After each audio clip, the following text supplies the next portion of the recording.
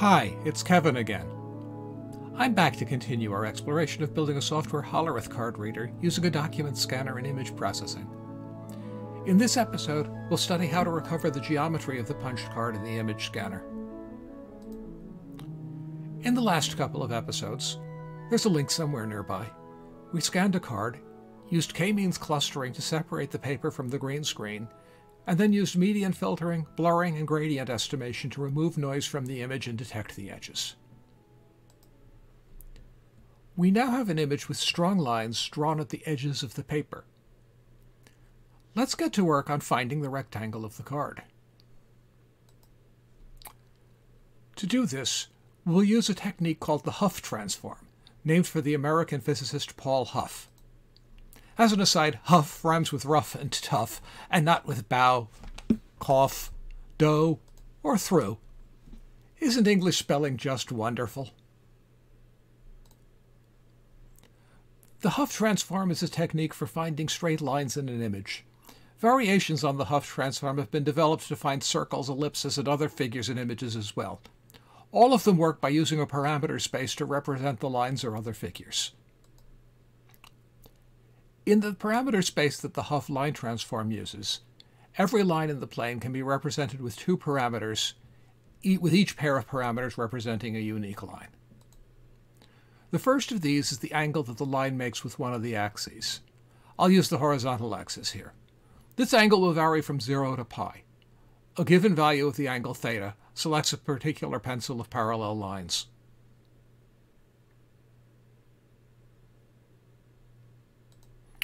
The second is the signed distance from the origin to the line.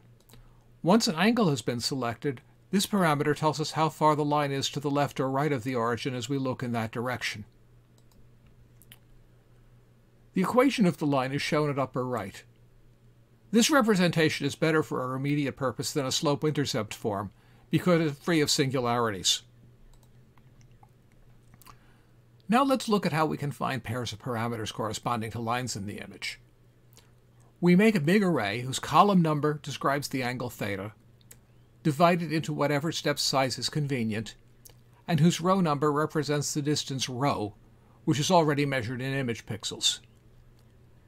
The elements of the array can ordinarily be short integers, because no element will ever be greater than the diagonal of the image measured in pixels.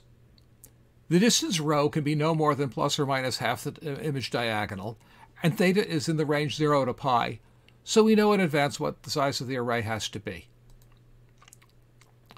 Now we iterate over the pixels that we decided were at the edge of the paper.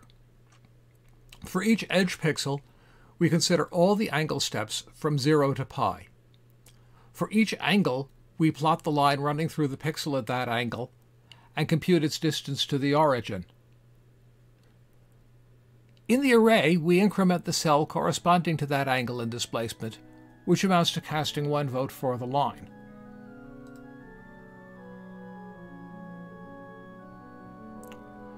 The ray elements corresponding to that line's votes lie on half a cycle of a sine wave. If we look at the votes cast by a few more pixels on the top edge of the card, we see that their sine waves all meet at the point that corresponds to the line that runs along the edge. A selection of points on the left edge of the card again gives us multiple votes at the point corresponding to the formula for that edge.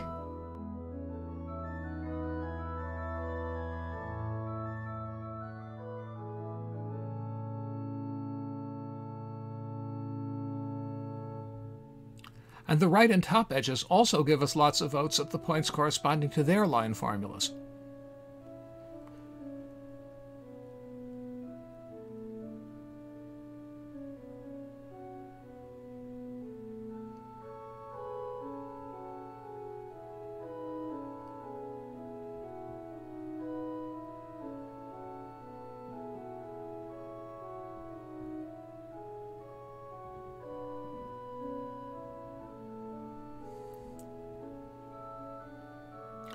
Let's add up the votes for every point that we identified as being on an edge. We see that the resulting plot has 4 bright spots that have garnered many more votes than anywhere else on the plot. 2 of these are for small values of theta, and 2 are for values of theta close to a right angle.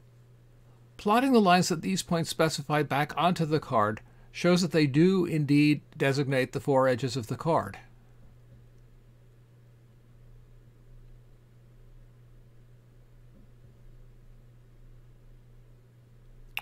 There are many lesser bright spots, some of which correspond to the left and right edges of the columns, and some of which correspond to the top and bottom edges of the rows. If I didn't know the dimensions of the card, I could use this information for reverse engineering. Let me fill in actual numbers from the image I'm using so I can do a few quick calculations with them. I can plot the lines corresponding to these points, and they overlay on the image almost perfectly.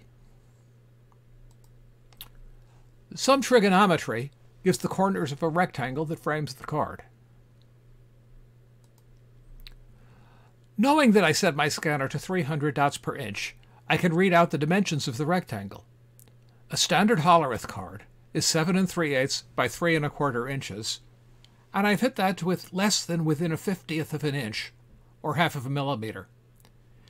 Given the vagaries of paper swelling and shrinking with humidity, that's within an acceptable tolerance. Of course, the proof of a digitization is in the digits. Let's use this alignment to pull the bits off the card. We're all done except for some bookkeeping.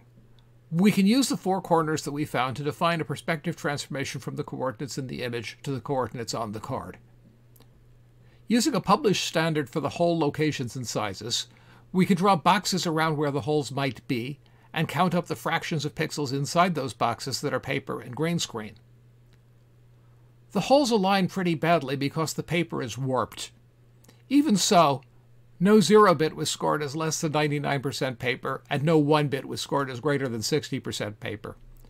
Setting a 75% threshold recovered all the bits. I didn't even need to tweak any of the numbers to run a few hundred more cards. They all just worked. Eventually, I reverse engineered the meaning of the binary data on the cards. But to run the organ, I didn't need to. I needed only to replay it. That would bring this story to a close, except for one minor problem. I lied to you about the Hough transform. It's only a little fib. All the image preparation will stay the same, and the perspective transformation at the end is also the same. The angle and displacement representation changes only slightly, which we'll see gives us a more convenient way to compute the transformation. The method that I used is quite different from the Hough transformation that I've seen in textbooks and deserves to be better known. I want to devote at least an episode or two to it, so I'll sign off now and get into it next time. Until then, stay safe, stay healthy, and keep calculating.